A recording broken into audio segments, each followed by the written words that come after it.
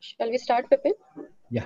Yeah, Namaste and good evening, everyone. Welcome to the 24th session of Tuesday lecture series presented by Vigyan Prasar for the Vigyan Prasar Network of Science Club.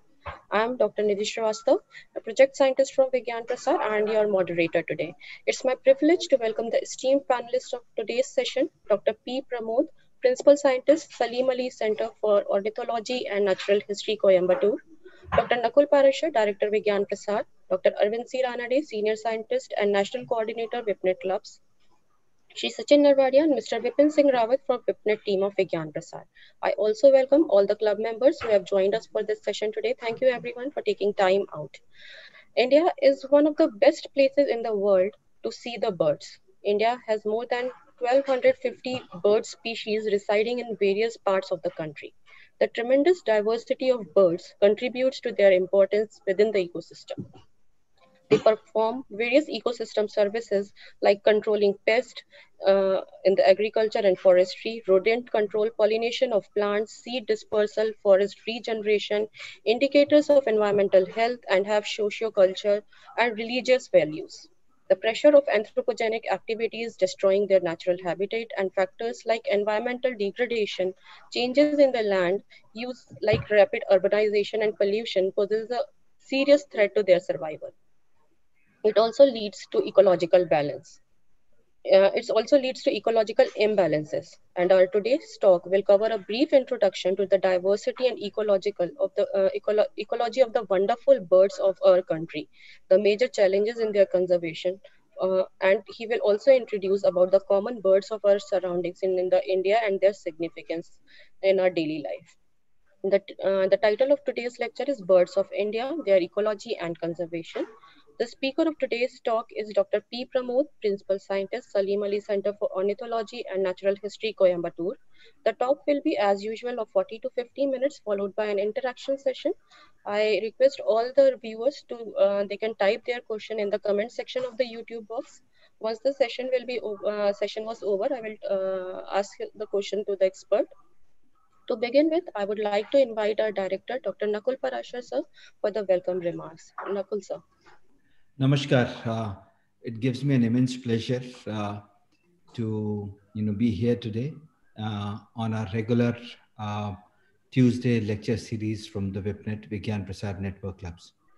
On behalf of entire Vigyan Prasar WIPNET, I welcome Dr. P. Pramod and really want to thank him from the core of my heart for having accepted our invitation to be our keynote speaker today. Birds have been a great source of, ever since we've been on the planet, we have got birds all around us that make us understand how life flows all over the place. In times when we did not have aeroplanes, human beings always craved to fly like birds. Over a period of time, there's a lot that we owe to the birds, as rightly said by Dr. Nidhi Srivastava. The importance of birds in our lives are immense. Fortunately, we are very fortunate that we're born in a country that has produced an ornithologist of world order, late Dr. Professor, whatever we may call him, Salim Ali. I have few books, and his most popular book, Birds of India or Bharat Ke Pakshi, has been a book which has colorful illustrations. And the moment you open up that book, you don't leave that book. And it's such a ready reference that over and over, whenever you feel like knowing more about birds, you open up that book. And so are many more stories and films that are available on YouTube. I know it's a very exciting topic, and I don't want to step between Professor P. Pramodji and all of you. We are all very eager to hear you, sir. And we once again want to thank you for having accepted our invitation. Last but not the least, I would also want to thank and compliment my senior colleague and dear friend, Dr. Arvind C. Ranade, because this lecture series is his brainchild, and ever since we got started, we have gotten number of eminent speakers on this forum. It's a great service in terms of science communication, popularization, and mandate. Dr. Arvind Ranade, I really want to congratulate and compliment you for this effort, and also offer all my unconditional support for the WIPNet Club's Tuesday lecture series that you're organizing. Great job done, bravo. And I wish WIPNet team of Dr. Nidhi Srivastava, Vipin, and Pavan Bhati all the success in their endeavor. Thank you so much. Jai Hind. Thank you so much, sir. Now I request Arvind sir to please introduce our speaker. Arvind sir. नमस्कार, धन्यवाद doctor निधि। सर्वप्रथम आज के मंगलवार व्याख्यान श्रृंखला में आज के हमारे मुख्य वक्ता डॉक्टर पी प्रमोद जी और विज्ञान प्रसार के माननीय निदेशक महोदय जी डॉक्टर नकुल पराशर जी, जैसे सभी क्लब के कोऑर्डिनेटर्स को मैं यही कहना चाहूँगा कि विज्ञान प्रसार का जो एक अथक प्रयास है कि आप लोगों को अलग अलग विषय पे अलग अलग समय और मुख्य रूप से आज के समय में जो विषय हमारे लिए अति महत्वपूर्ण है, जिस कारण हम उन नवयुवकों को प्रेरित कर सकते हैं कि वो उस हर चीज के बारे में जाने समझे और आने वाले समय में विज्ञान को अपने जीवन का एक महत्वपूर्ण हिस्सा बनाएं। इसके लिए हमारी पूरी विज्ञान प्रसार की टीम माननीय निदेशक महोदय जी के नेतृत्व में काफी अच्छा काम करने का प्रयास करती है। और उसी श्रृंखला में आज भी आप शायद मुझसे जरूर सहमत होंगे कि एक अलग सा विषय, और शायद हम एक जिसको हम धरती पे रहने के बाद हम अपने जीवन के प्रति जिस प्रकार के विषय को लेके हम आगे बढ़ने की कोशिश करते हैं, उसी इन्वायरमेंट में, उसी वातावरण में पंछियों का स्थान भी बहुत अनन्य साधारण है। जैसे नकुल जी ने कहा कि शायद आदमी को उड़ने की जो एक सर्वप्रथम कल्पना आई, तो उसका कहीं ना कहीं हमें पंछियों को ही उसका श्रेय देना होगा, क्योंकि उनके तरह हमारे को भी पर हो सकते हैं। इस प्रकार की भावना मानव में आई और उसके कई सारे प्रयास आगे चल के किए गए। बट उसी पंछियों के बारे में हमारे मन में कहीं ना कहीं जानने की हमेशा से ही एक जिज्ञासा रही है।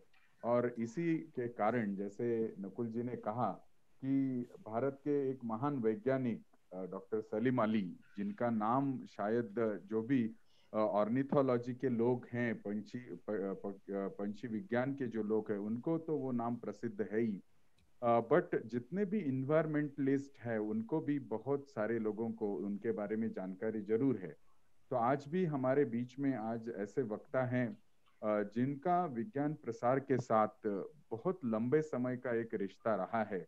और प्रमोद जी का मैं जितना समझता हूँ, जानता हूँ, प्रमोद जी का जिस प्रकार का कार्य है, I just would like to mention that I had an opportunity to have a nature walk with him on a very early morning when we had one of the program in Coimbatore. And I just had what one can say is a glance of the knowledge repository that Dr. Pramod sir has. A person who has enormously a great passion for the, I would say, the birds, and who knows various aspects about the bird. And I think he will be the right person. And in fact, this is the time, especially in North India, we all are aware that this is the time where a lot of migration of the birds happen, right from the northern part of our globe to India and many places. So this will be a right talk to hear as well as understand many aspects about the bird. So it's a great privilege for me to introduce our respected Dr. Pramod sir. As Nidhi mentioned, he is a principal scientist at Salim Ali Center for Ornithology and Natural History, Coimbatore, and he has a doctorate in zoology, and his work was on community analysis of birds in the tropical evergreen forest of an Salent Valley, Western Ghat of India. Later, he switched over to conservation biology and policy issues as a fellow of Jawaharlal Nehru Center for Advanced Scientific Research in Bangalore. He has worked for many years in developing field procedures and documenting traditional ecological knowledge through the People's Biodiversity Registers in India.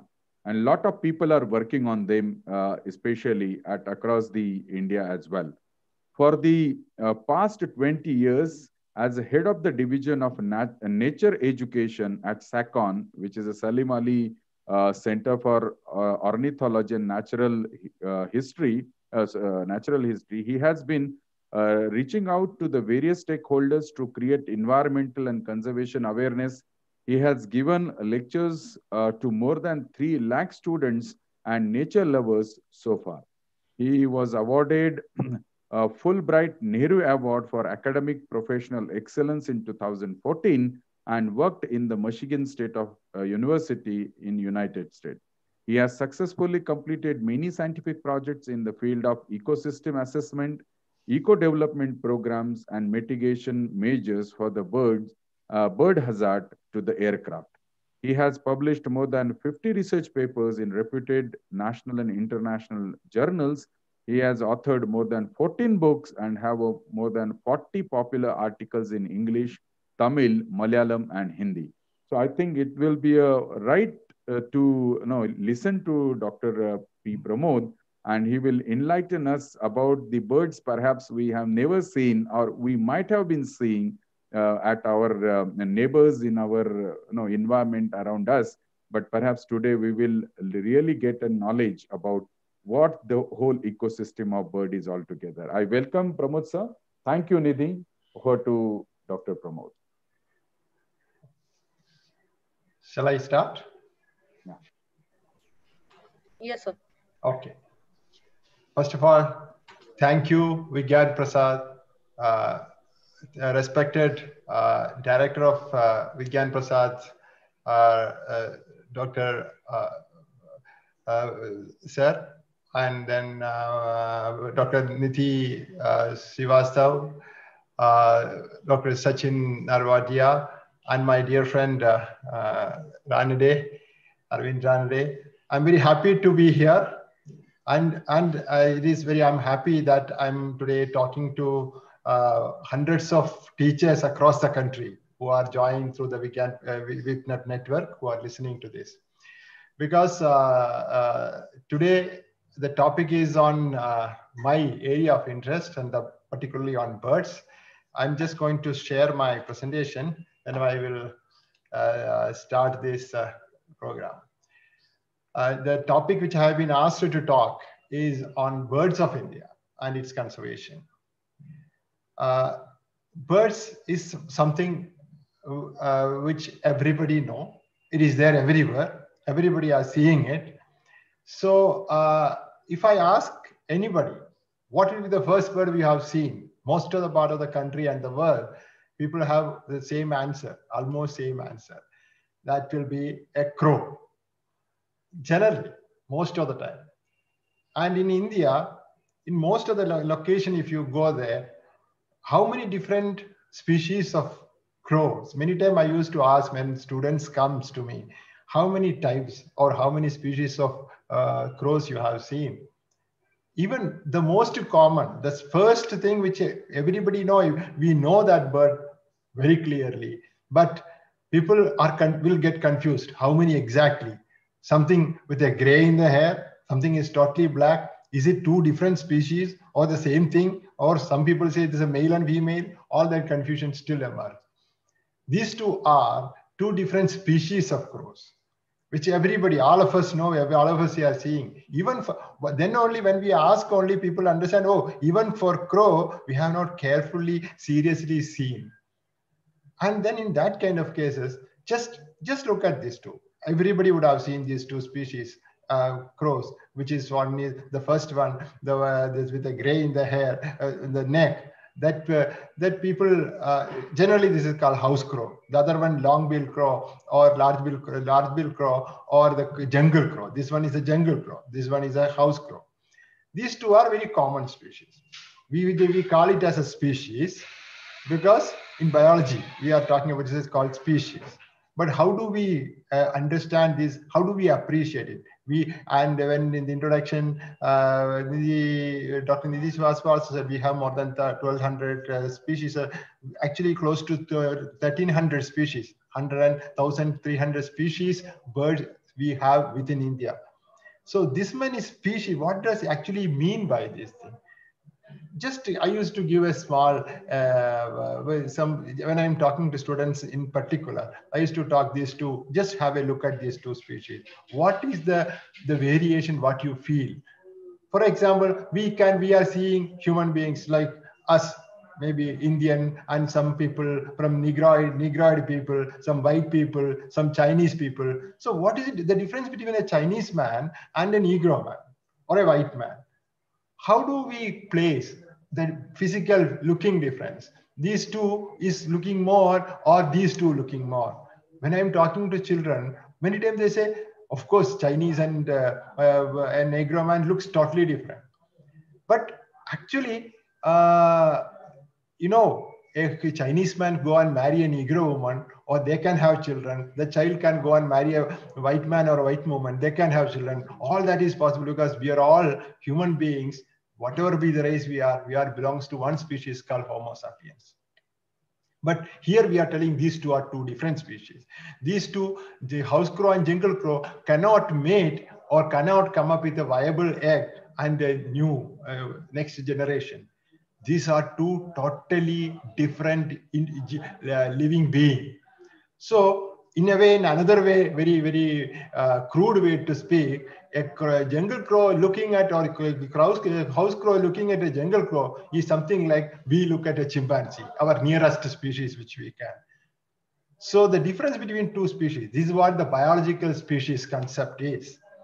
So very close looking, but they are totally different. They cannot live together. They cannot come up with, they cannot mate. They are two different. Likewise, many group of birds have many, many species, which build into 1,300 species of the birds in the country. Today's lecture, what I'm going to do, I'm not going to show you very rare and very unlikely. Most of the time today, I am today want you to take through the wonderful birds which are in our surrounding, which we can learn a lot of things from them. The simpler, the most common birds which in our surrounding, only most of the places where we can. That kind of very common birds only we are looking into. Also some wonderful things in the world of birds in India. So similarly, there are two species of jungle fowl. In the one with the top, what we see is the gray jungle fowl, which is very common in South India. In the lower corner, we have, this is the red jungle fowl. You know, wherever the chicken is there, anywhere in the world, the whole world chicken is a descendant of this red jungle fowl, our jungle fowl. Whether it's a China, America, China, Europe, wherever it is, the chicken, our domestic chicken is a descendant or domesticated variety of our Indian red jungle fowl. These are the two species. This will be in the South India, and this one will be in the North Indian forests. And similarly, just I want to, one of the commonest species anywhere in the country and anywhere in the world, this is our common myna. Common myna, and then just look at the difference. Almost similar, but only the minor, very, very minor variations between these two. But again, as I said in the earlier, these two are, this is common myna, this is jungle myna, two different species, distinct biologically, genetically. As of two different, many species of mynas are there. In that, these two are, this jungle myna is totally different. It is there in the woodland and all. They cannot live together. They cannot live together in the sense they cannot mate, and they don't even roost together most of the places. Another two species of mynas. I wanted to give you a glimpse of understanding about the kind of variations of the birds with which we are living. This is the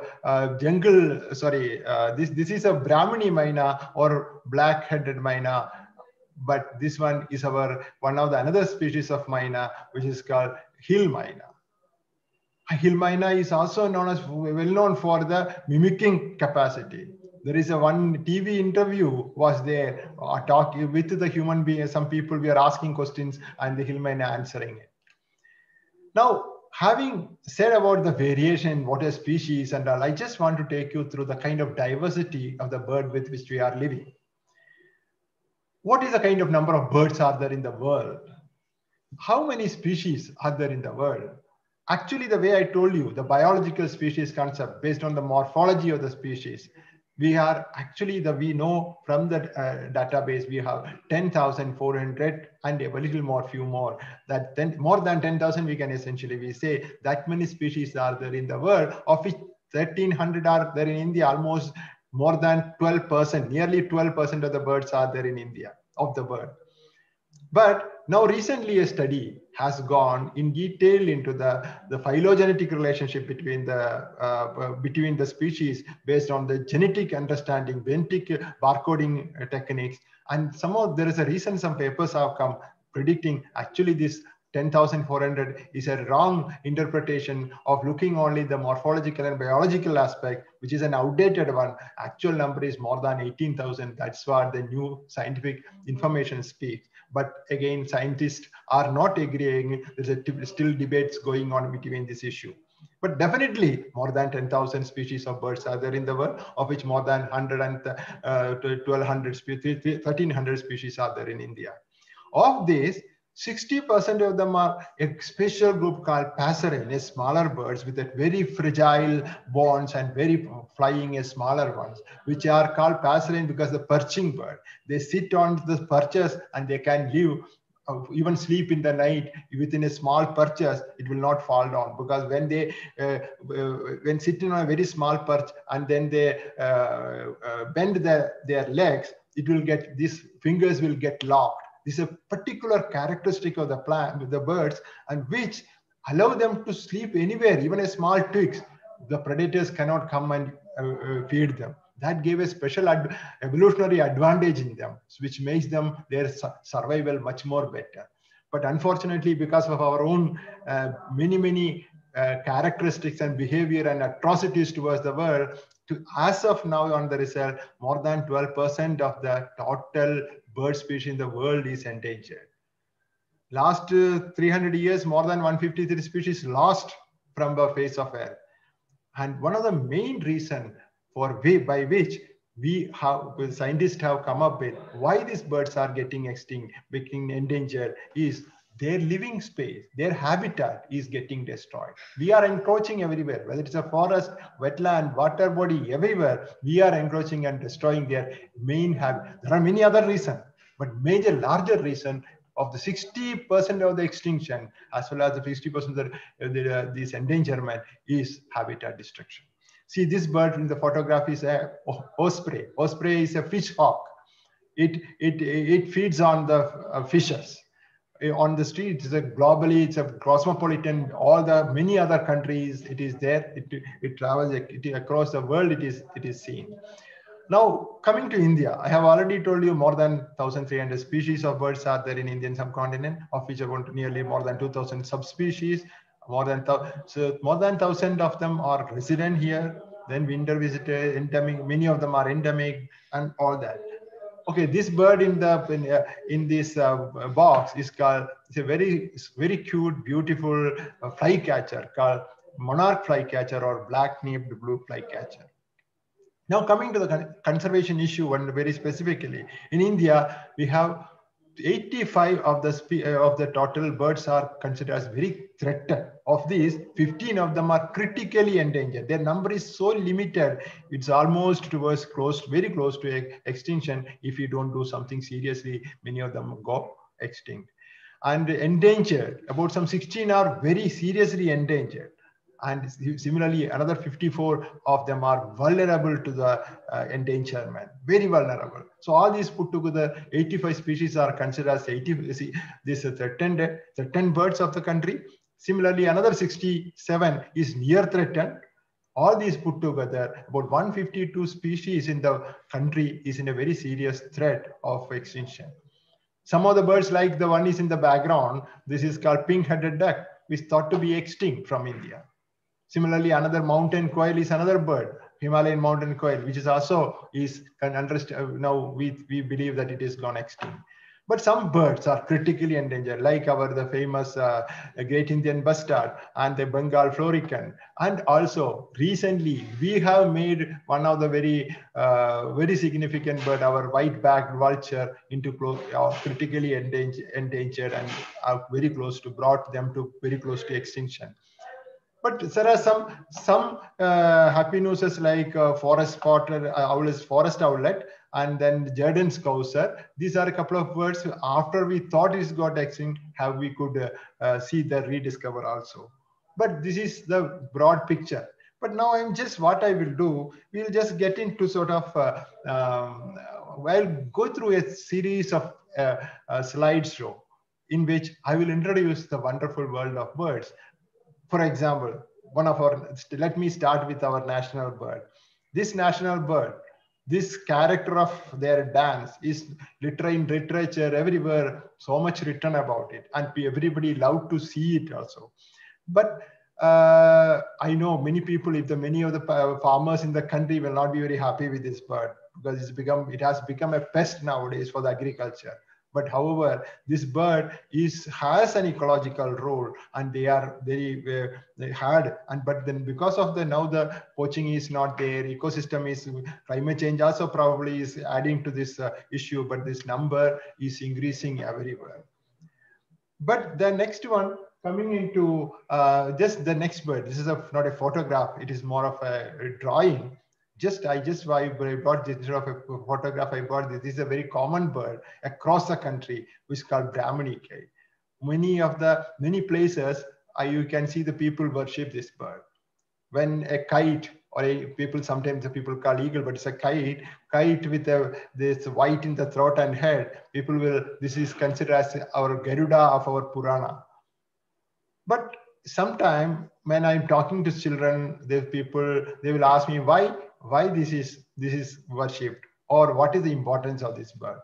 Many times in our culture, many birds, animals, and are some assigned to certain kind of gods, like Durga to tiger, and then many animal, even the Subramanya to this peacock. This particular bird to Vishnu's as Vahana vehicle.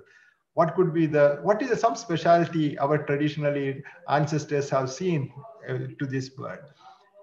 It's not only to this bird, many of these raptors, in particularly for this bird, if they have these raptors are in wherever the ecosystems are there, in that ecosystem, they are the apex predators. Why we are very much keen on specializing or interested in the conservation of the tigers? It's not only tigers are getting endangered, tiger is very critical in the ecosystem wherever they are living.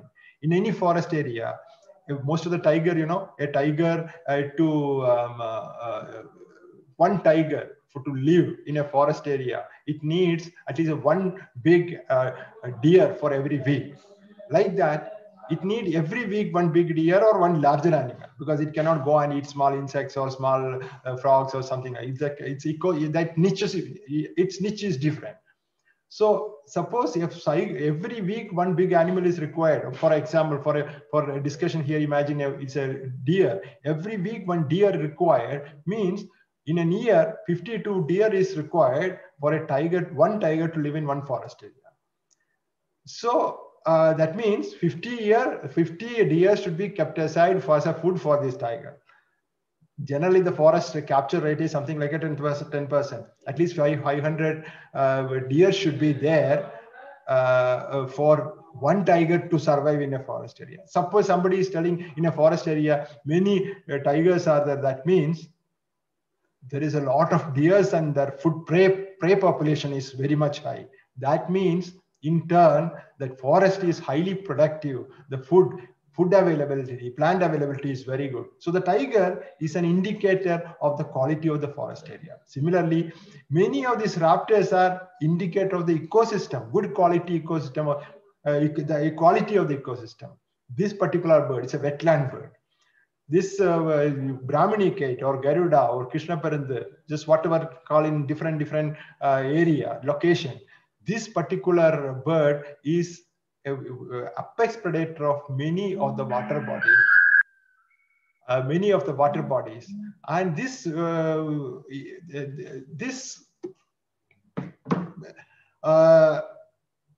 that one reason probably these people, our traditional people would have understood the importance of many of our vehicles and all traditional vehicles of the traditional assigned this kind of animals and birds are one way or other way we can see ecologically important, some keystone species of the ecosystem. This is something very unique. This is not their understanding. This is one of such wonderful bird. This is called Garuda or whatever by the tradition, but it's a Brahmini kite. It has it will be feeds on fishes, sometimes snakes, and that's why the old story of the snake and Garuda connection. And there are some other birds, similarly other kites. This kite, these two are other kites. The left one everybody know. This one everybody know. Every city where all this is wherever, whenever you see the eagle in the city, particularly in the garbage dumping area, look at its tail. This fish tail, this kind of a cut is there. This means this is a black kite. Black kite is one of the main scavenger in the city, all of the waste dumping areas, and this is this is there everywhere across the city. And also, this is the people were thinking that it will be there in the city and urban. They are not moving, and there are some studies coming. These birds also migrating very extensively. There are reports now. Recent papers are telling it is coming from even there are some groups coming from the Thailand to India. There are some groups of this thing coming from even Mongolia to India. It's a very interesting thing. Information are coming. This is another bird which called again is another kite, white-shouldered kite. It's a very interesting bird. You can see it mostly in the stalling in the air. It's called air stalling. It's just as if the bird is standing without flying anywhere on the air. The next one, there are two eagles. I wanted to two species of eagle I want to introduce you. This one, left one, is a crested hawk eagle, and this is a crested serpent eagle. Both of them have crest, very beautiful crest.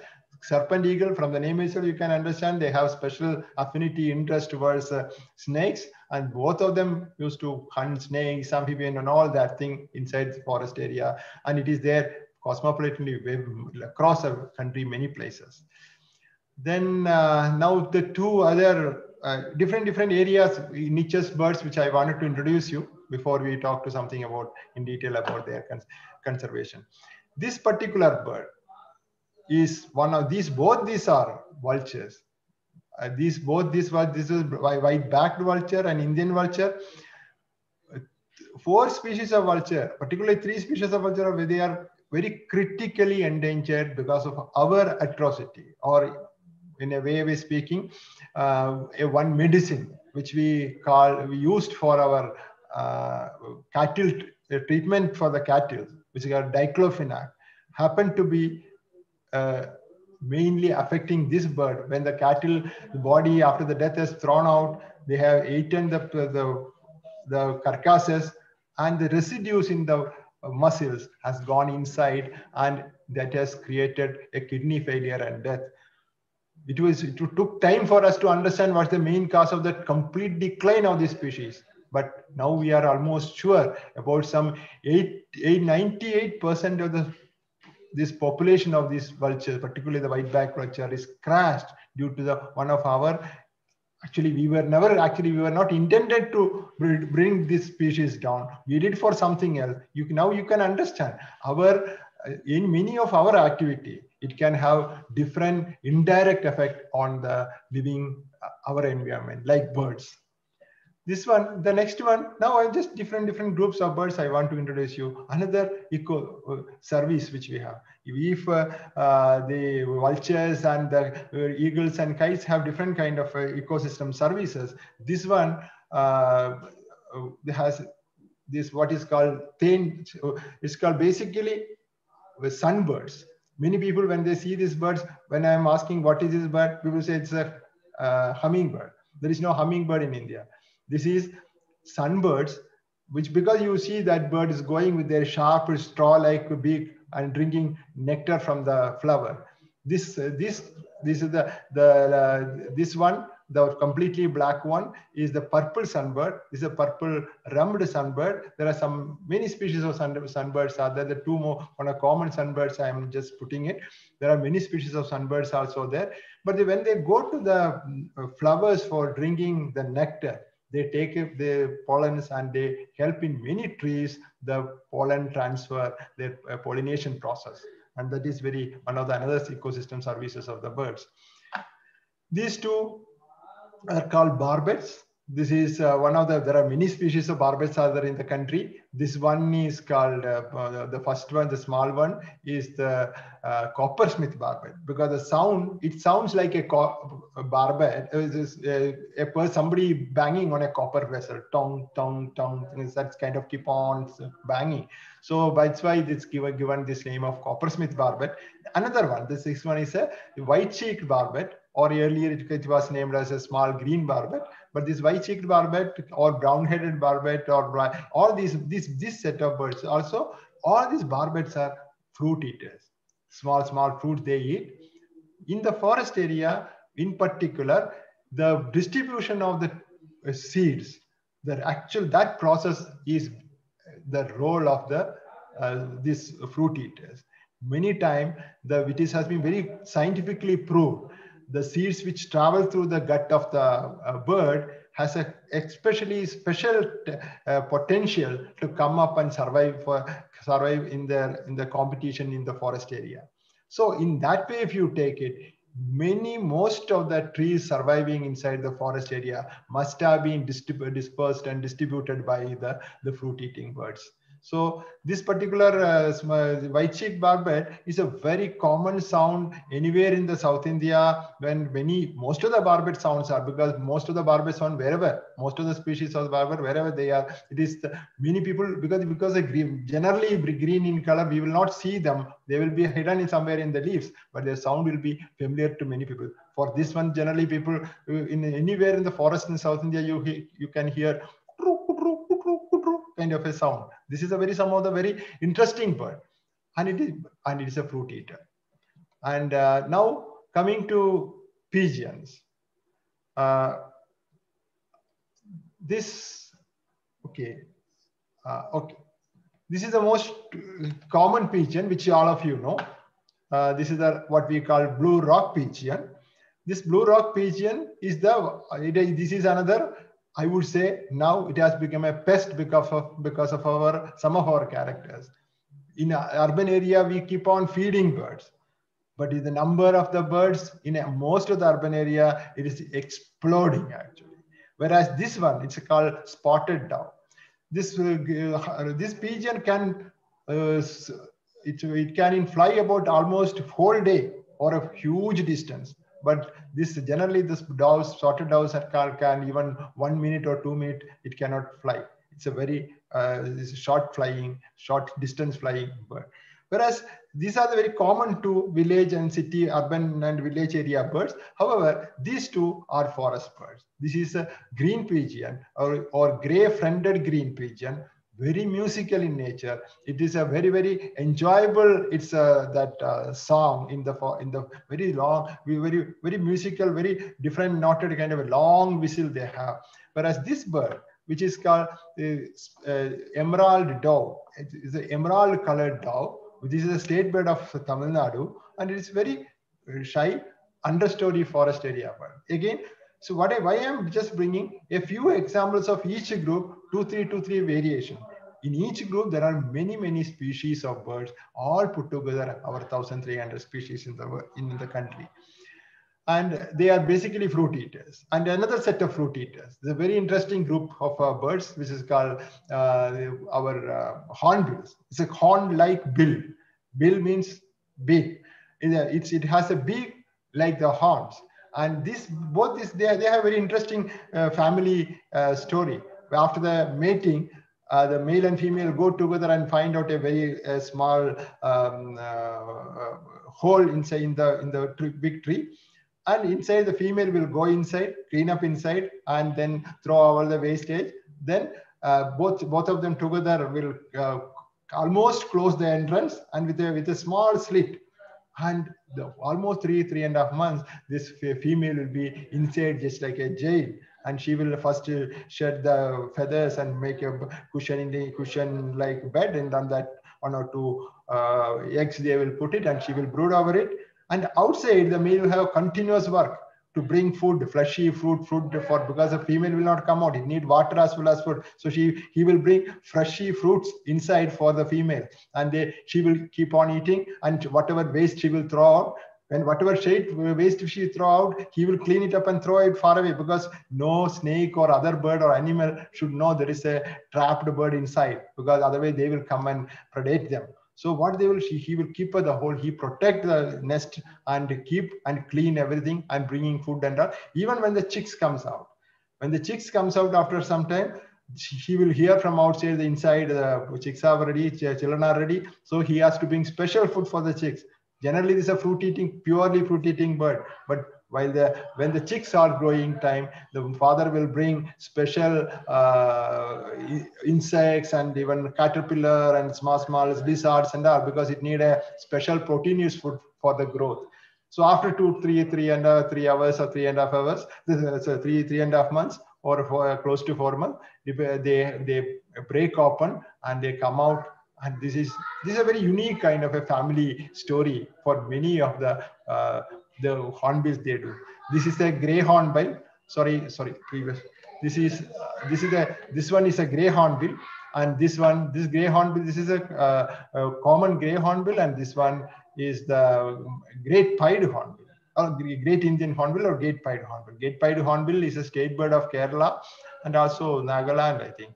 Then they are very huge birds. When they are flying, the kind of sound, it is very, very, very interesting birds to know and enjoy, as well as to be owned. Like, we are proud to have these kind of interesting birds in our surrounding, and it is our job. When these birds, another interesting thing, these birds' conservation is directly linked with the larger trees, and the larger trees with the larger holes.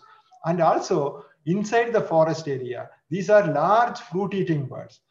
The large seeded trees' survival is connected with their survival, because these birds only can swallow the large seeds and take them to large for the dispersion for the different area location. Smaller fruit-eating birds cannot swallow the large seeded fruits. So this way, some sort of a mutualistic relationship is there between the birds and the trees. You know the well-known story of a tree and dodo, that the bird which is extinct from Mauritius had a connection with the tree.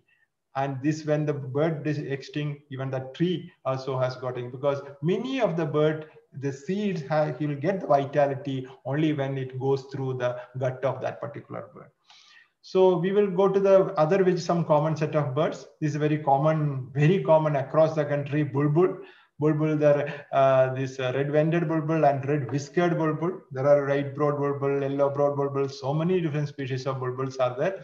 And this is another interesting bird, which is black drongo. Black drongo is across the country we have, and you see this one small white spot. This is a final distinction. Distinctly, we can say this is the identifying character of the black drongo among the many species of drongos.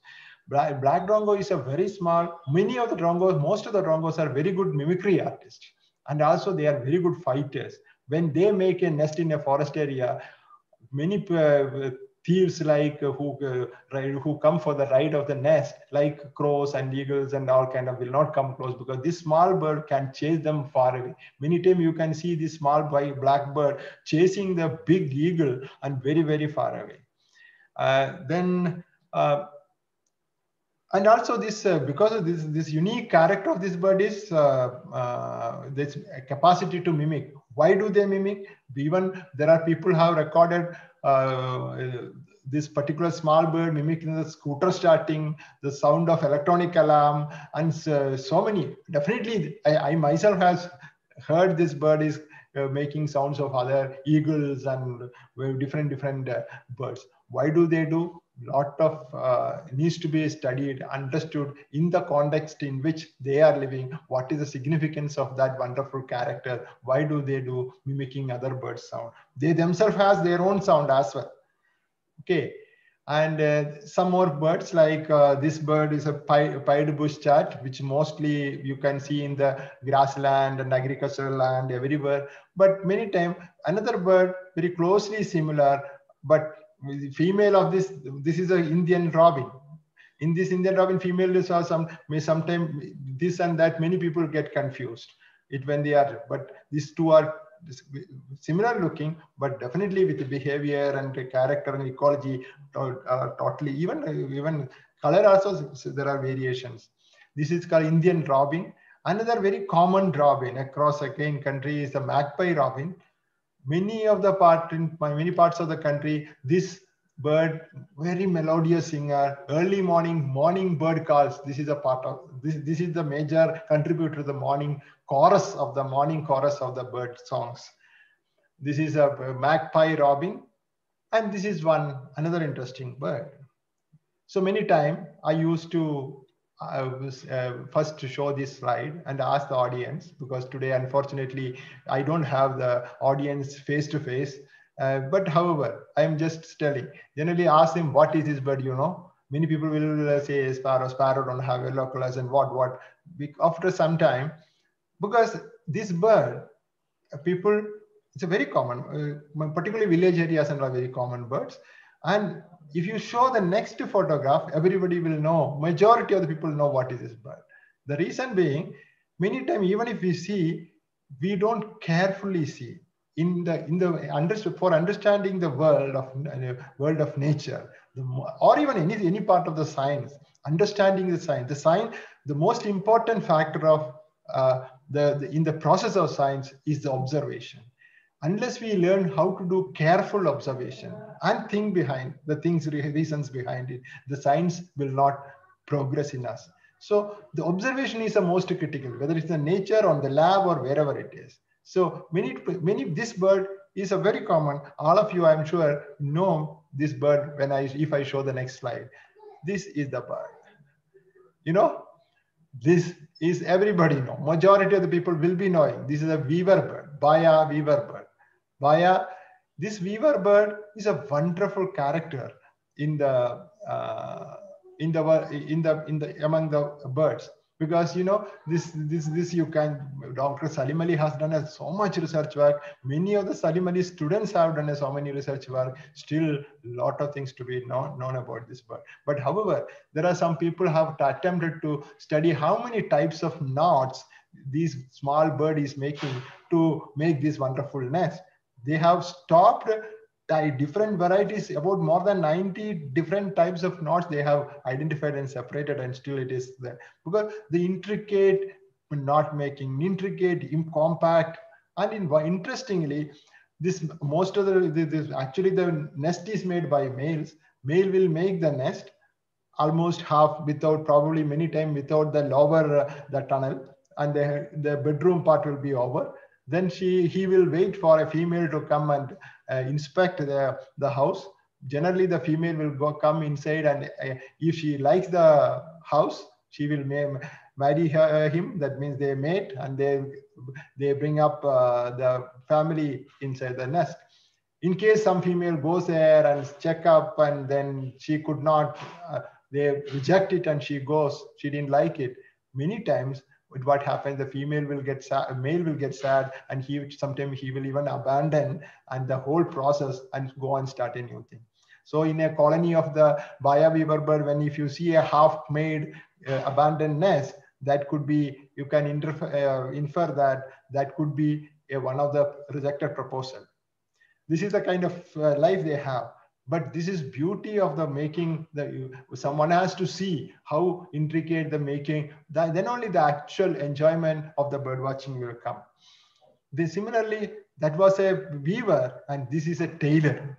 Tailor bird is actually what a tailor do. It stitches then our dress and all. No. Similarly, it takes up 2 leaves, or sometimes one be very big if it bend 1 leaf, or then mostly take up 2 leaves and stitch on the sides with a small thread, and makes and put some cotton or some soft material inside, and put some 2 eggs and bring up the family. Most of the nest, please remember, the nest of the bird is not like our home. It's not the place for they go for resting.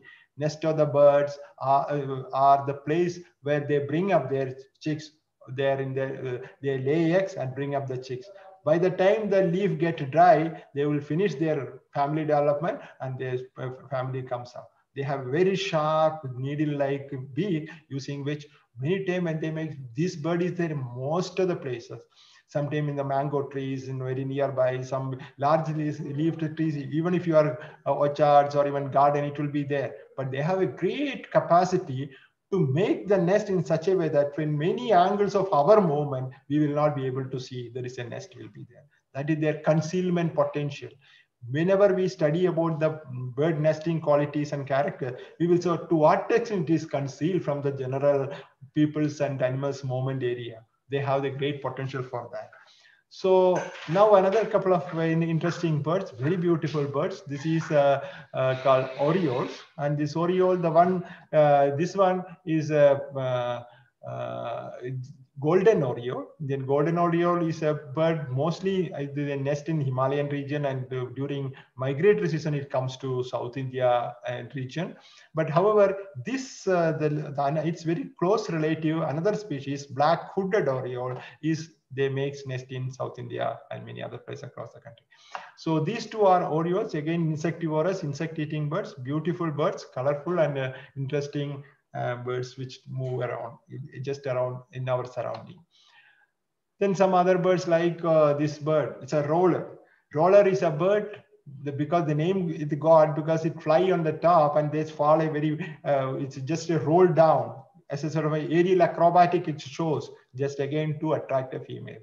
In the birds, there's most of the survival of animal world, particularly on birds. Their fundamental, most of the characters and behaviors and even body structural, everything will be designed for their survival, to get food, to get mate, and to escape from the predator. These are the three fundamental things is required for them. For example, this is mostly a grassland bird. Guys eat from the grassland, even in the tree, insects, basically insect-eating bird. Sometimes looking at this blue color of this particular interesting bird, many people call it as even kingfisher, but it is not kingfisher, it is roller, or olden name. In the olden books of the Salim Ali, you may see this name as even a blue jay, Indian blue jay also. Then another, similarly, another big group of birds is our woodpeckers. Woodpeckers is another wonder of the world of birds, because just imagine how strong is our tree trunk. This small bird with a chisel, like a beak fitted into the forehead, it drill the whole tree. When just even if you shake your head, how you will got, our brain will get, we will get a headache and all. But you just imagine it drill, it hit the tree trunk with their head, and head on the forefront side of the head, it has the very chisel like a beak, and drill and make a big holes inside. And inside, based on that drumming, the kind of vibration, he or she will understand what is the kind of inside. Is there any grub going, or an insect is there inside the tree trunk? Then it drill and go and reaches to that, and it has a special type of tongue. In the tip of it, there is a hook, very long one. It's actually more than three times size of the beak it will have. It throw the tongue inside, and through the hook, it pull that inside going the grub or larvae, pull it out and eat them. And that is a unique character of, and in that process, it makes lot of small holes in the forest, in the tree, and these holes become the initial part for the many of the hole nesting birds. So this is where they are helping each other. Many of the hole nesting birds, initial part of the hole making, the woodpeckers makes. So woodpecker is a very critical, important species inside the forest and in our surrounding, because not only it reduces insects and all, it gives the holes for the other hole nesting in bird species. Another very interesting, again, my small bird you can see throughout walking around the trunk and branches, just running around rather than is that natachas. You can see many species like this is the well-fronted natach. Then many kind of small it's bird called natachas. Very cute, beautiful, and when you see this behavior of how they go and catch up a small insect, is very interesting to see it. Another very everybody know every the moment everybody okay this is a parrot. Okay, in India these long tail parrots are called parakeets. So this is the most common rose-winged parakeet which is there across the country. Similarly, there are many blue-winged parakeet, Malabar parakeet, or Alexandrine parakeet, and blossom-headed parakeet. There are many species are available in the country. I'll go just a little faster because there is another set of group called wagtail. It keep on wagging the tail all the time.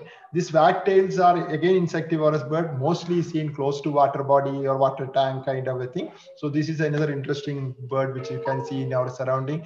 Another set of group is called babblers or seven sisters, or all the time it has continuously making sound. That's why probably it would have been called babblers. This left one is one. The previous one to wagtail. This one is a white broad wagtail. It's a gray wagtail, and these two are the jungle babbler and the white yellow bill babbler. This is mostly South India. Yellow bill babbler is very common. Jungle babbler also different across it is various distribution. But in North India, when you go common babblers and even whitehead, this common babbler is much more common than these two. Then then comes to this birds called swallows, barn swallow, and even red drum swallows. Many of the swallows and swifts will spend most of their time in the air, eating the small insects across the country. Okay, so across the small insects in the air, and that is very large number of species are there in this group. Similarly, there is a bird called leaf bird. Mostly it will be camouflaged with the leaf in the forest areas and in the trees. This is also a very good mimicry artist. It's called, earlier the name of this bird was Coloropsis, but it's a very mimicry making beautiful, colorful birds. This is called leaf bird. This is another interesting bird, just like a small ball. It's again migrating from Himalayas to South India and South India to Himalaya regularly. This is called pitta, Indian pitta, very colorful, beautiful bird. This is called ayora. Again, many parts in South Indian and many other parts of the country, even all over India, it is there. This bird is called ayora, very musical. One study which happened in Salim Ali Center, I tried to record all the calls of this bird, where 35 different calls of these birds were recorded. Different calls are recorded. Of these, interestingly, only one type of call was from female, and all the other 34 were from males. So males always have a competition to impress female through calls, through colorful color, through various ability of making nest and then dance and so many things. In the competition for the survival, it is a males competition.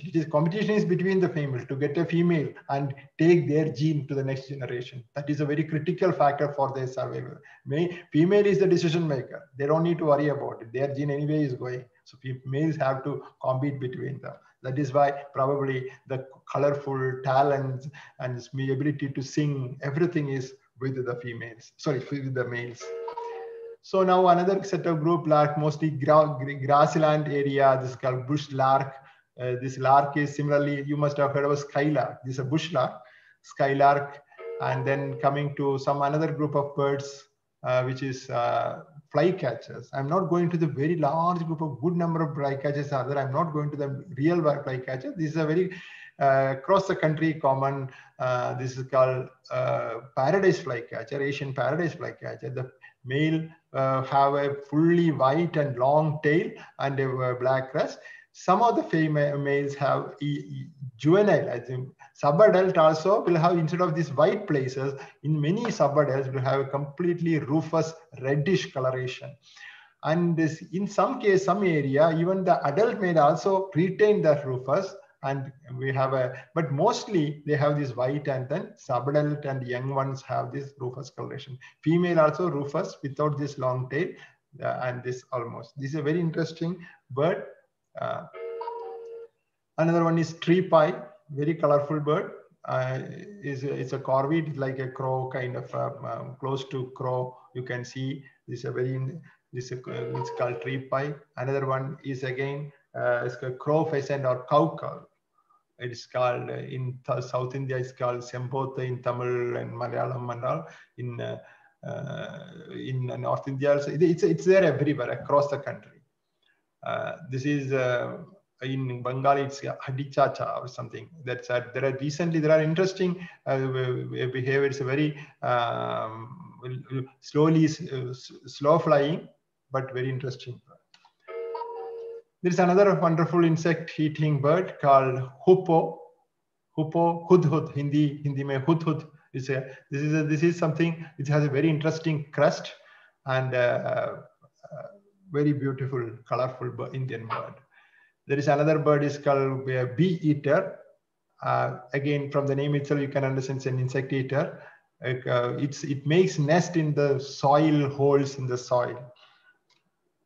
You can see the green bee eater, the small green bee, the additional bee beyond its tail. There is another extension.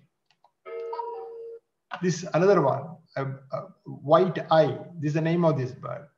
In the high altitude area, and sometimes even some area in the low altitude also, this is a very common bird. Wherever they are there, it's common, but it's not widespread. Wherever they are there, it is common. This is another interesting thing. You can see a bird, but it is camouflaged to the tree trunk because this is nightjar. Nightjar has to live, they're active in the night, but the daytime they have to somehow survive. The day active birds and animals will come and destroy them, they will eat them or attack them. So they have to hide. So that's why evolution has given helped them to come up with a camouflagic dress so that the other birds and animals cannot that easily spot them. They can somehow hide. They are basically insect-eating birds. Then one of our most famous sparrow. Sparrow, people are now telling from all the cities, everywhere it's getting, of course, because sparrow is actually commensal with human. They have their whole nesting character, feeding, everything associated with the human beings. When we change our lifestyle, they could not adjust. They used to nest with our old thatched roof. There is our old style of housemaking. There are a lot of gaps were there. They used to go and make nest in there. Now we are new concrete strong structure where without any gap we have started making. They don't have space for making nest. And similarly, earlier tradition of giving food to animals and things were there. That is also not by grains or something. In generally, they used to get, even from the very distributed way, they used to get food. That is also not there. In the new urban scenario, they don't see a place for them. But wherever they are there, village area and the certain kind of wherever the agriculture is not intensively, lot of chemicals are not used, this bird is there. Otherwise, in the very heart of the major urban areas and this bird is almost not available nowadays. Once upon a time, millions were there, but now it has come down. Then coming to our owls. Owls are very, very interesting group. They work there without any for us, they work, I would say, in the night. This bird, the owl, this is the barn owl. It's there across the country, across the world, actually. And they work, in the night, they can fly without any sound. Even if it flies very close to us, we will not know they are flying. So this is something very unique character they have, because they have a specialized wings and feathers. In the feathers, they have a double locking system, which can help them without flying without any sound. That character makes, because the reason is they are the main rat catchers, rodent catchers at night. Rats are very smart, you know the story of Mickey Mouse and all. Similarly, all the smart catchers, they have to outsmart them, for which they have all their eyes and wings and everything is specialized for it. And in India, we have more than nearly 35 different species of owls across the country. For all kind of ecosystem, they are there, and they are doing their work over and over all the time. That's why we are happy living. Otherwise, the rats, the ability, India, we have more than 120 species of rodents are there. Their ability to growth is very high.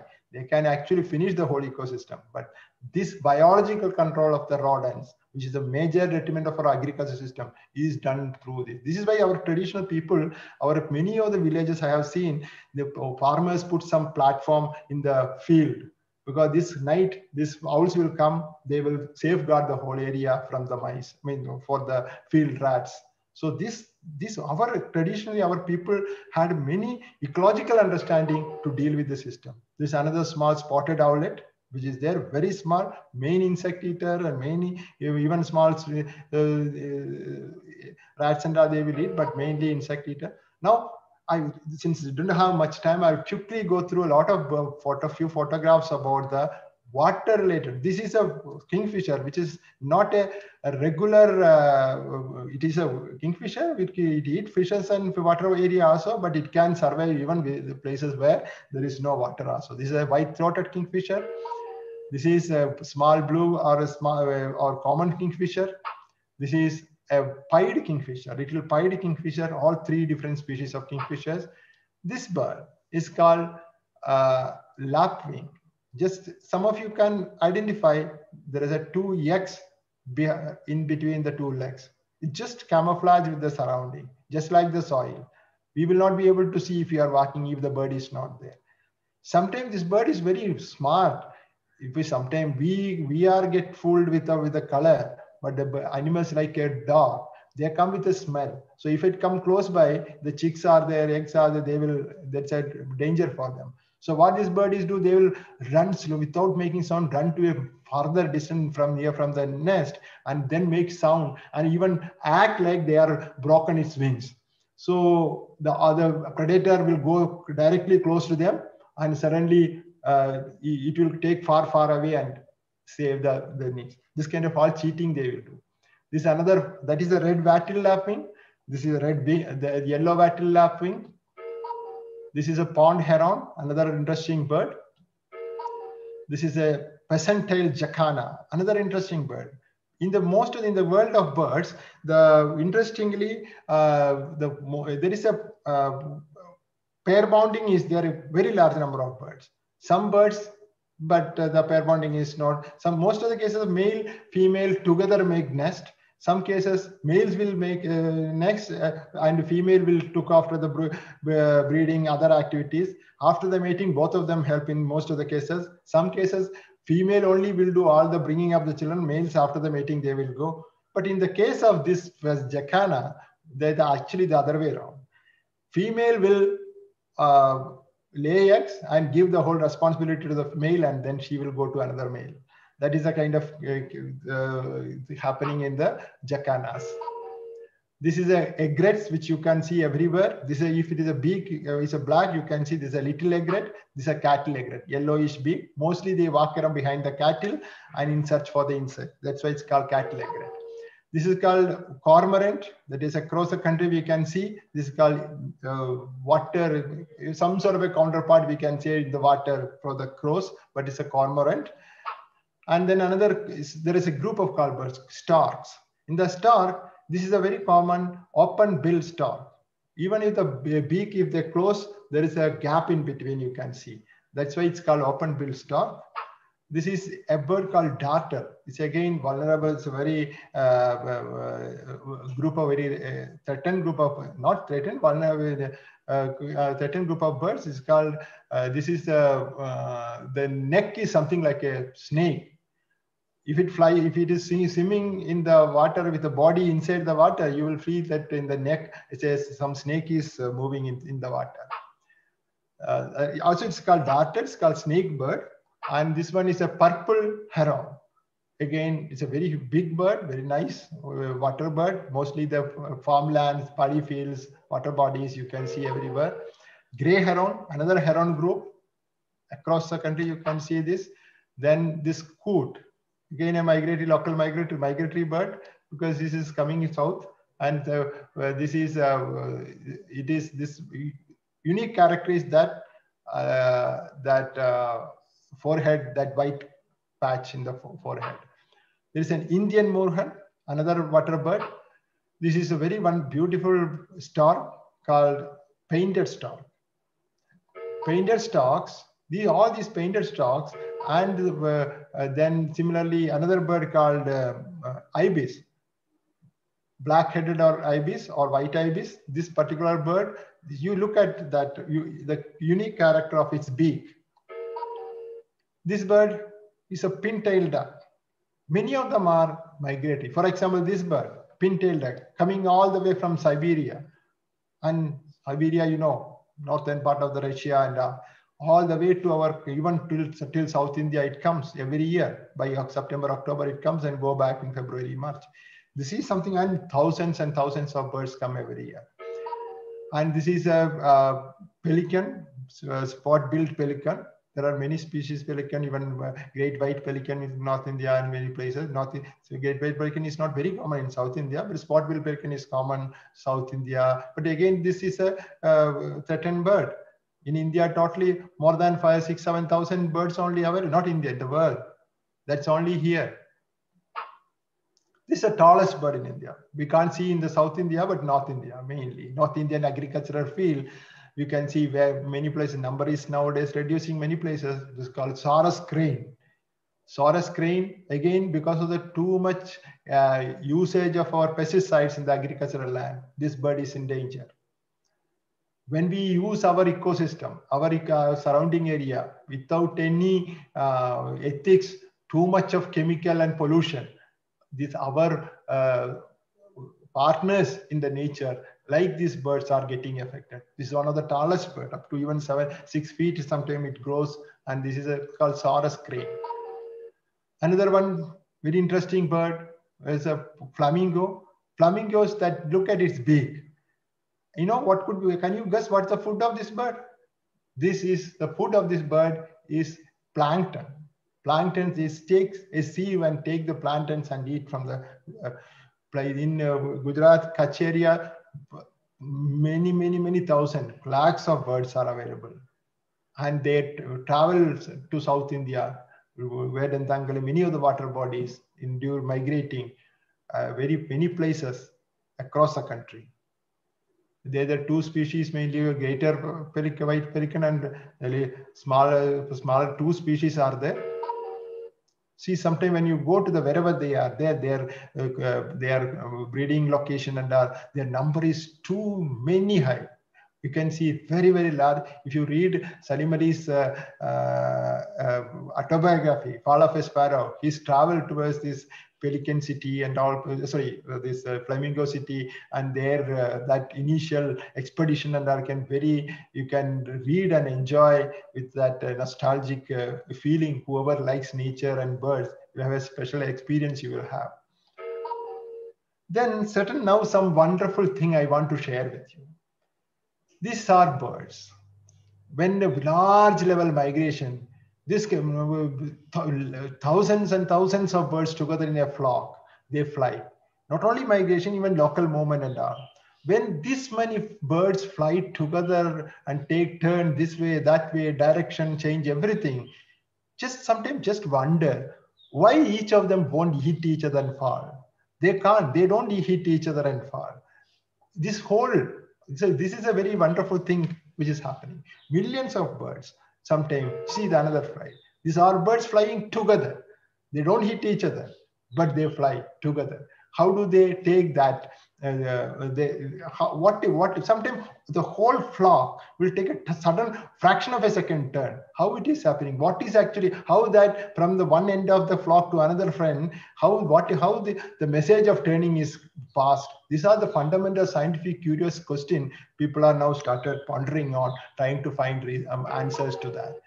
Just see the wonders of the bird migration. Just have some photograph, just to feel how wonderful is the world of birds. And this one bird, you must have read in the books and papers and wonderful bird. This bird is called Arctic tern. Probably the bird which see the sun maximum. because when the sun goes to northern hemisphere, the bird also goes there. So when the sun comes to southern hemisphere, birds comes there. So the sun maximum time, this is considered as the bird which travel maximum distance. Until even now in many of the books you will say what is the longest traveling migratory bird, they will say archetype. This was true, but recently new technique of studies with the telemetry and all kind of the radio telemetry, scientists have found out another species of bird called sooty shearwater, which is also a bird which is full-time living in the sea only, and it is around the Pacific Ocean. They have recorded the previous one is something like a 22,000 kilometers it fly. This is they recently identified 64,000 kilometers a year they fly on the migration. This is something another interesting recent information. Then some another wonderful thing on the field of birds, because these are all very critical when they migrate, when they come all the way here. How do we handle them? How we handle their ecosystem? Actually, them hunting, all that issue for is first of all the chemical alteration of our environment. All that matters. Some birds like this, what is called bar-headed goose, again coming from the northern part of the Himalayas from Siberia to India, and this is, you know, this is very wonder. This is another wonder which people have recorded. This bird is flying over the Everest.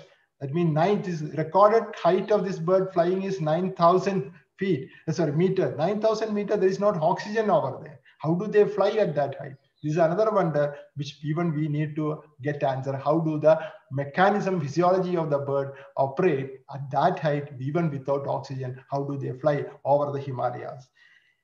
And there are some birds like our Siberian crane used to come to India hundreds and hundreds in 1960s, 70s, 50s and all. Then somehow for various reasons, numbers started coming down. Of course, our own atrocities, also in the atrocities of the people on the path of its travel from Siberia to India. It used to come to our Bharatpur National Park and many North Indian wetlands. Even in the 1990, 94, 95, it's all few were there. 96, 97, 97 when I went there, it was or something like only 2 was there. 99, 2000, 2001, I think the last one has come. Now there is no bird. This stream of the migration of this bird is completely become extinct. I'm told there are some another group they are flying to China, in some one population still surviving, but the Indian stream of whatever who are coming to India completely gone extinct. This is what we are doing to our migratory bird. Whenever they come all the way thousands and thousands of kilometers traveling to India, their food, their location, where they come to eat, their live, they are completely destroying. Our wetlands are getting destroyed. Our forests are getting destroyed, because these birds need this ecosystem for their survival. And we need them in our surrounding for our survival, which we are not understanding now, but we will get the result only after some time. So there are a few more interesting things. When during the migration, many people would have noticed this V-shaped movement. This is another physics of it.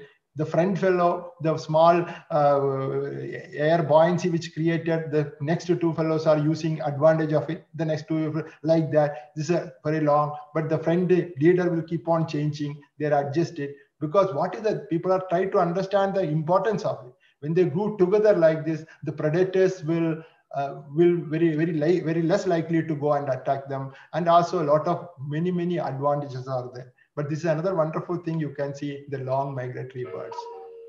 Then another small thing which Salim Ali Center was working quite for last 25 years.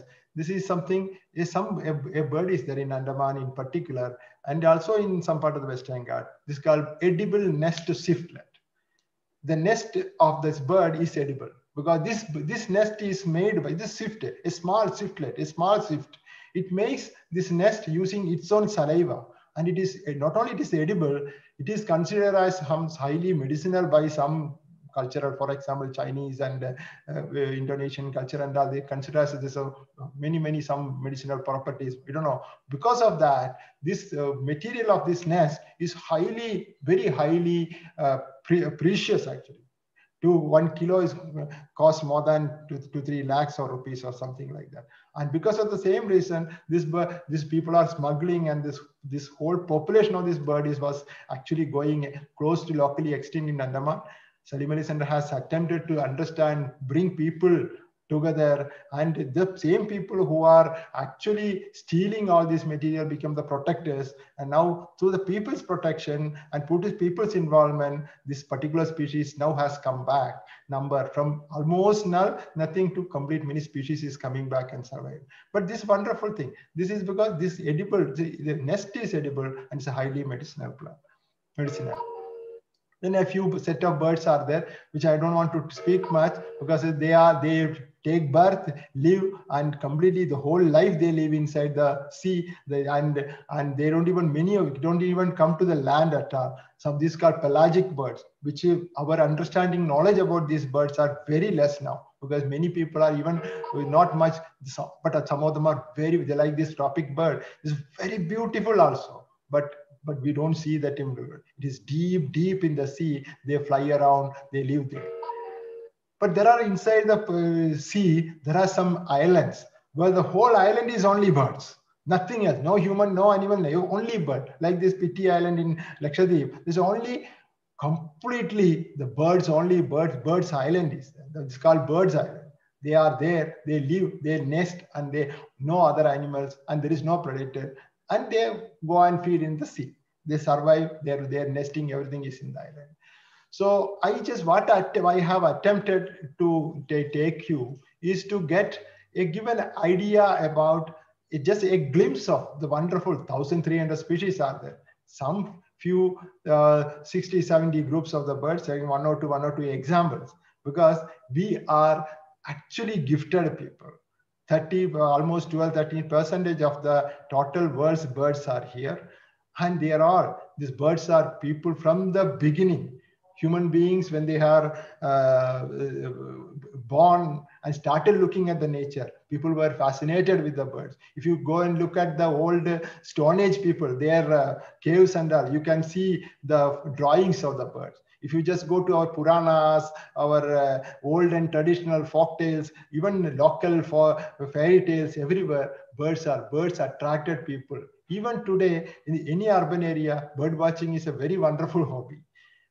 Many reason is there. Bird watching is because if you go for a bird watcher, you have to get up very early and walk in the nature. Now, if you go to a city, a doctor, for 30, 40, for most of your ailments, the first prescription the doctor will give you will be that go get up early morning and go for a walk in the nature. So that's what a bird watcher do. It's good for the health. And when you go, a good bird watcher, when you are going for a walking in the surrounding area, just early morning, when they see some interesting birds, and they get very excited. They will make you happy. When they are happy, a day starting with a happy mood will be happy. The whole day will be, it's a cascading effect. So many times I have seen people who are involved into the seriously involved in the bird watching get trapped into it for various reasons. One is a health reason, mental happiness, a nature outing, and a lot of things built into together. It's not only entertainment, intellectually satisfying, healthy hobby. So also, and it gives our ability to observe the nature is more, our ability to observe is increasing. Means whatever we are doing, whatever job we are doing, our ability to observe, if it is increasing, we will do better our own job. This way, bird watching is a highly actually win-win situation for us. So I invite all the teachers, or whoever the people who are seeing things across the country, this talk, just start looking at the birds coming in front of your home. Just everywhere, even in front of you, even a crow comes, look at it carefully, or any other bird.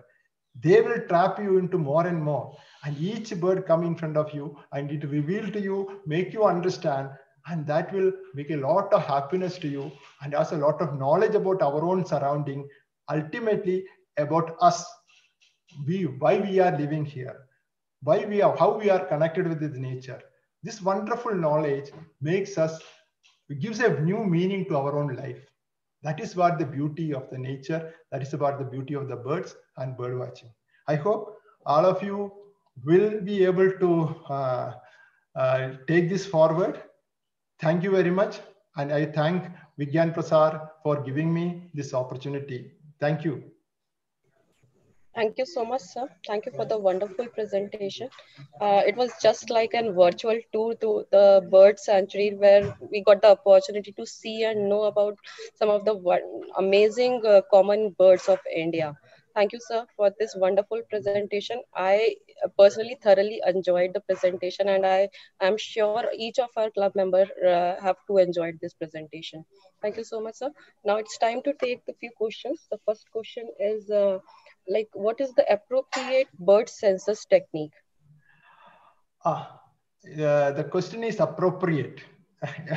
That is a very difficult to answer, because appropriate will change what is the question we are trying to answer.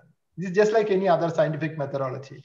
What we wanted to answer. Suppose if we wanted to make a complete checklist of what all the birds are, simply you can walk around and get and see whatever keep listing. If our interest is to get a population of very one particular species, we have to go very specifically. Or if you want to population of different species in that area, to complete census, there are methods like what is it? Something is census and sampling. These two are kind of thing. Birds, you cannot count all the birds because birds are there everywhere. So every bird, just because in your human census, you can go give the number to all the houses and go and get the number from the other. Birds are flying. We cannot go and, so what we need to do is we have a sampling techniques. In the sampling, for example, there is something called point counts, and there is something called line transect counts. And sometimes if it is only some ponds kind of thing, we can go for even total counts. But total count, mostly what will happen is we select different habitats, and that depending upon our effort and we have how much time we have, we will put some sort of a number of points or number of transect. We lay transect. In that transect, the observer will walk within a very constant speed and record within, for example, 1 hour, 1 kilometer, when you walked, how much we got it. Like that, many unit we do. Then finally, we take it, and through some statistical method, we try to understand and estimate what is the kind of population of different species in that ecosystem. Another way, you have, for example, 100 points in that location identified. Each point you go there 10 minutes or 15 minutes, you count in that one surrounding area. Like that, you get 100 points data, which together bring into the computer, again statistically analyze that to find out that one. That is the way. There are some defined, but it all depends upon what question you are asking. What question is that? What is the answer we want? What is the question we are trying to answer? Methodology is suited to that. Thank you so much, sir. The next question is that how mobile tower affect the bird population? Yes, sorry, I didn't. Sir, how the mobile tower affect the birds population? Oh, that is a big, our Rajinikanth movie of the issue, robo issue. This mobile tower is a bigger controversial issue. Okay, definitely it is, there is no solidly proved reason that it is directly affecting birds. Scientifically, there is no proof. Okay, but however, why this discussion coming?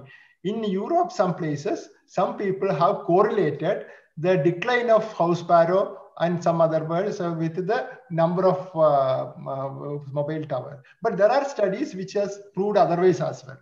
Okay, then the now issue is that, see, the high heavy radiation, now it is a 4G, again now going to be 5G. We cannot say the radiation don't have any kind of effect on the living ecosystem around. If it is affecting birds, it should affect us also, if all the animals also. That is a bigger issue. But at that same time, we cannot completely say it is not there as well. because we don't know it is affecting some ionizing radiation is affect, or radio, even radio waves are affecting the their reproductive cells, anything affecting it. Need a very systematic scientific study to prove it. As of now, lot of studies, but none of, if you put everything together and see what is a sort of a review, what is exactly happening, if nothing is really proved. Okay, this only we can say. But because there are birds which go and lay eggs in their mobile tower also, nothing happened. Even in the very close by also, nothing happened. There are a lot of examples are there. Studies are conducted, both the way proved, depending upon how people are design the study design. But we don't have a conclusive, we cannot say based on the existing information, conclusively, this bird, this has a real effect on the birds. Okay, so the next question is, can birds senses the earthquakes and the natural disasters way before the human beings? That is a very interesting question. The reason being, not only birds, many animals, many birds, or probably, see, there are two reasons. One, they are living in this natural world. For example, if it is in the forest area or wherever, any small change in the nature, they are very vigilant, not like human being. We are, our society, we have completely killed our all extrasensory perceptions. All basically, nature has to, even a 1 second alertness, loss of alertness inside the forest, maybe for a deer or something, is a death for them. Something will come and eat them. So they are alert all the time, even the birds or animal, everything.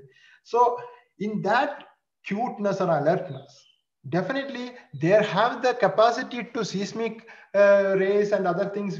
We don't know, I can't completely very clearly say, but their alertness towards what is happening in the nature, including the minor warnings which is happening in the, they are able to capture that minor warnings which is there before any bigger calamity coming. There are warnings of various subtle warnings are available in the nature, which we are not unfortunately able to capture because we are completely destroyed our all sensory perceptions basically. But these animals and birds have the potential, and they are, I'm seeing, that's why when a big this tsunami happens, only human beings are died, and the animals which we tied to the poles are died, but all the other naturally free animals are survived. They are all, not only birds, all there. Even before coming with this seismic or some earthquake and all, there are reports all the animals got wild and they become, and all, there are reports. Definitely there could be reason, but I don't know.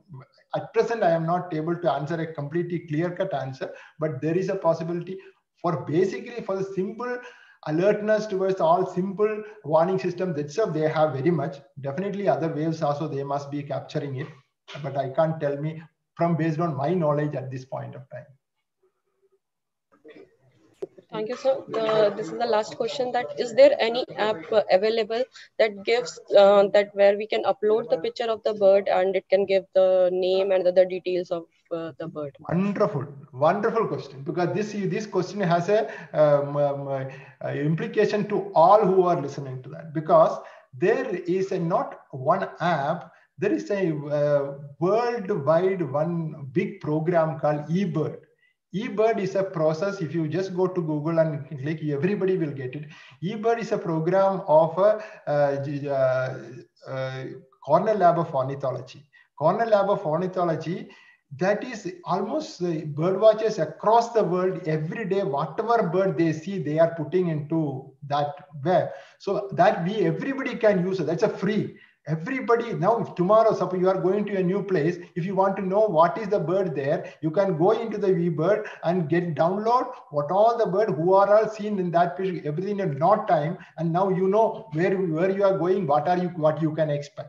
Similarly, whenever you see any bird, if you put into this, if it is a correct, and there is a lot of checking, balancing system, everything is there in the eBird system. So ultimately, this whole, the more and more people see and put into the web, you first of all, the world will know you, there is a bird watcher like this, you are there, you are doing some interesting work, which is good for the world. Apart from that, you can also receive, you will connect to the entire world of bird watchers, and you can use this data in your own way, and you can contribute to the world of bird watchers and the world of bird knowledge. Because bird ornithology is a subject of people, because 90% of the knowledge of about the birds in the whole world, as well as especially for a country like India, is by local people who are really fascinated and interested to go and see bird, not the scientists like me or anybody who's sitting in a small institution like that. People who are interested to go behind bird, they are the major generators of the knowledge of the ornithology entire world, also in India. So people who are going and uploading the knowledge, but this is now called citizen science. Citizen science is very important in the field of ornithology. In India, we have more than 80,000 bird watchers. It's a huge network, and they are all putting together. India is a great place. We can do a lot of things in the country. And I invite the people who are interested to get interested to the birds and learn about the bird, see the bird, even if it is a crow. If you know, identify the two species of crows together and put in the eBird, and you will start enjoying tomorrow. Life will be different tomorrow. Thank you so much, sir, for the wonderful presentation. Now I would like to invite Sachin, sir, for the formal vote of thanks. Thank you, Nidhi madam. Thank you, sir, for your nice lecture. और birds के बारे में काफ़ी सारी नई जानकारी हमें पता चली. अभी मैं वही देख रहा था, बॉलीवुड की एक मूवी भी आई थी 2.0 अक्षय कुमार कंजर्वेशन पे बहुत फोकस करती थी, और उससे हमें बर्ड्स के प्रति एक सोच निर्माण करने में काफ़ी सहायता भी मिली है कि हम पक्षियों के बारे में सोचें, और आपके लेक्चर से और इसमें हमें बल मिला है इस सोच को. तो मैं आपका दिल से धन्यवाद देता हूँ कि आपने अपना समय निकाल के हमारे विपनेट क्लब के सदस्यों के लिए ये लेक्चर आयोजित किया. और इस कार्य के लिए हमारे अरविंद सर और director sir doctor Nakul Parashar, इनका लगातार हमें सहयोग मिलता है, इंस्पिरेशन मिलती है, तो उनका भी बेहद धन्यवाद. टीम विपनेट में निधि मैडम, पवन जी और विपिन जी ये लगातार सहयोग करके सबको प्रॉपर इसका पॉपुलैरिटी हम करते, ताकि ज़्यादा से ज़्यादा लोग इसमें जुड़ सके और ज़्यादा से ज़्यादा लोग लाभान्वित हो सके. इसको हम यूट्यूब पे भी पोस्ट टेलीकास्ट रखते हैं काफ़ी दिन तक, ताकि लोग बाद में भी इसे देख के इसका जो सार है लेक्चर का वो समझ सके, ले सके. तो जिन दर्शकों ने हमारा साथ दिया उनका भी दिल से धन्यवाद, और जो बाद में भी इस कार्यक्रम को देखेंगे उनका भी बहुत बहुत धन्यवाद. इसी के साथ ही कार्यक्रम समाप्ति की मैं घोषणा करता हूँ, और आप सभी का जीवन सुखमय रहे, आनंद से रहे. आपका धन्यवाद.